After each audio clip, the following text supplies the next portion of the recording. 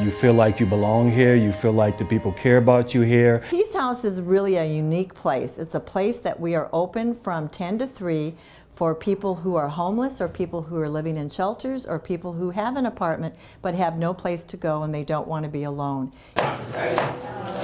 We provide meals for both breakfast and lunch. They're typically homemade. If there's a problem, everyone joins together to try and help you solve it. So people feel like they're people here. We have no services. We offer ourselves in hospitality and conversation, an all-volunteer organization to people who don't have community or family. This is a good place to come to because everybody feels welcome, and then plus you have people that will listen to you about a problem you're having or if you're frustrated. An opportunity during our meditation period for people to express their views and opinions and feel valued for doing that. I mean, most of the folks here don't really have an opportunity to be heard. There are homeless shelters out there, but people can't stay there during the day. And I think Peace House provides a place where people who are homeless or people who are struggling can come and interact as a community, but also where people like us can come and volunteer and interact with these people and find we're really not that different. The Peace House has helped me be a better person.